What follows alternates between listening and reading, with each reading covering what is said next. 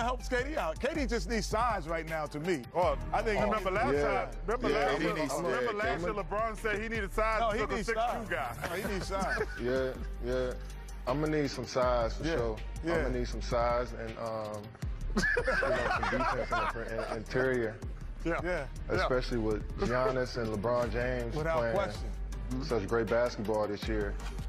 I need somebody to offset that, so I'm going to go with Rudy Gobert. I agree. That worked out nicely for you. That worked out nicely. I mean, you can't let people run through the lane and dunk all the time.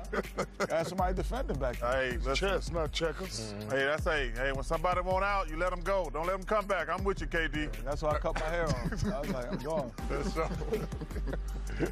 So James Harden goes to LeBron James as the final selection of the All-Star draft. Jack. He hasn't played. Is he healthy? Who's that? James, he hasn't played. He's missed, what happens if he doesn't? He got traded. He's healthy now. He's missed the last 3 with a hammy.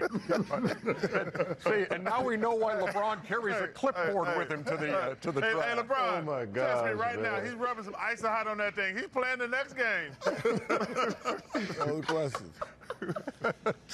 I can't with y'all. KD, just next year bring a clipboard. It comes in very handy. Yeah, you can hide your face like LeBron's been doing.